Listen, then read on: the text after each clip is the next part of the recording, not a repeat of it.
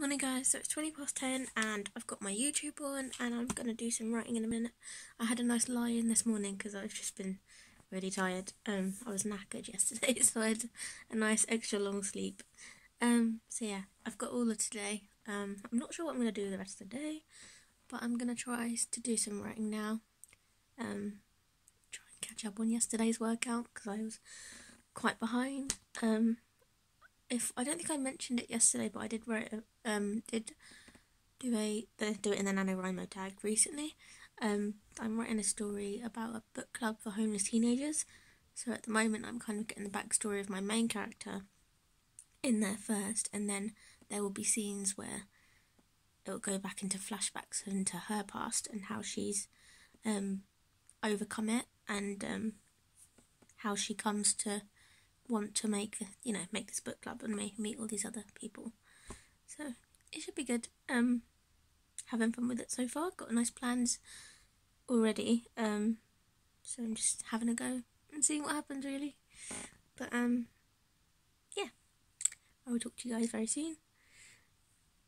Bye. Hi guys, it's now 12:30 and I'm still in my PJs. But I've written about 800 words, give or take, I think. Judging by how many words I had yesterday, I'm just doing a rough goal. But I'm going to carry on later. I think I might get dressed and see what's going on, because my parents are off, so I might go out. And then come back and pick up later, see what happens. If I don't, then I'll just either keep writing or go out for a bit and then come back, and then carry on.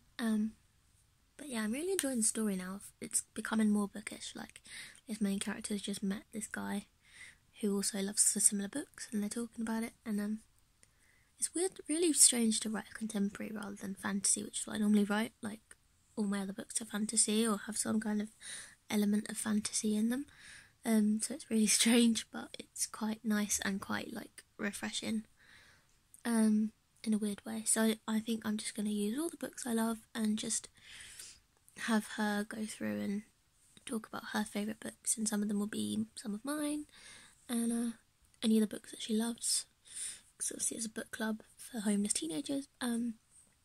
So yeah, it's just really exciting to go through and have a way to talk about my favourite books in a book that I'm writing. So yeah, I'll talk to you guys later on. Bye. Hi guys, so it's 10:07 and I've been back from cinema for a while. Went to see Doctor Sleep with my parents, which was really good. Quite a long film, but there's a lot to it, a really good story, and it was really, really good. Felt more like a psychological thriller throughout most of it, and then there was parts where it was more like horror, like the big house and things. I think it's a sequel to The Shining, which I haven't actually seen, but that didn't seem to make any difference, so I really enjoyed the story anyway. So yeah, so I've been back for a while. We watched an episode of The Accident, and now I'm back home and I'm sitting upstairs eating my brownies I got from Tesco, and I'm about to do some writing, and I think I got about 800 words this morning, so I'm going to try and carry on and at least get past the word count that I missed out on yesterday, and just, yeah, see how I go. So I'll talk to you soon. Bye. Hi guys, so it's just pretty much just gone midnight, and so far today, or overall today, I've written 2,599 words, which is a lot better than I thought I was going to write, considering I was really procrastinating this whole evening. So I actually did a lot better than I expected, but yeah, I'm really proud of it. And I have wrote a whole chapter where there was like an emotional scene, so it's like the first kind of like flashback scene, where she goes back into her childhood, because it's going to be quite an emotional story. I've got a lot of plans for how it's going to come out. This inspiration comes from a lot of meeting the writers that I have gone on the book tour, because I work for Sapphire, and we recently did a book tour, and a lot of authors wrote memoirs about their childhoods and things like that, and it's just given me a lot of inspiration, and I'm using it in my novel. But yeah, it's really fun and I'm quite proud of it so far. Definitely a lot different to what I write. Like, I usually try to have emotional stuff in there in my fantasy books, but this one's more focusing on like books that my character loves and books that I love are appearing. She's just met this character that I quite like the sound of. His name's Seth.